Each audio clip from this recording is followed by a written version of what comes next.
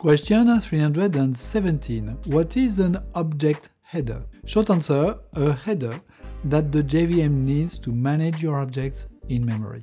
Less short answer, each object in Java has a header that carries information that the JVM needs. The size of this header can be as big as 16 bytes, so something significant for small objects like instance of integer.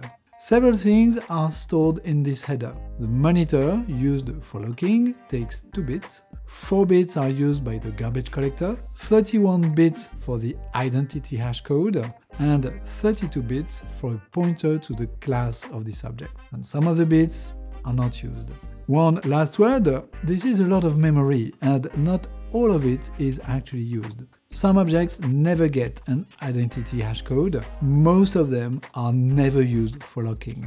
That's the goal of the project Lilliput, to compress things and reduce the size of this header. But that will be for another time.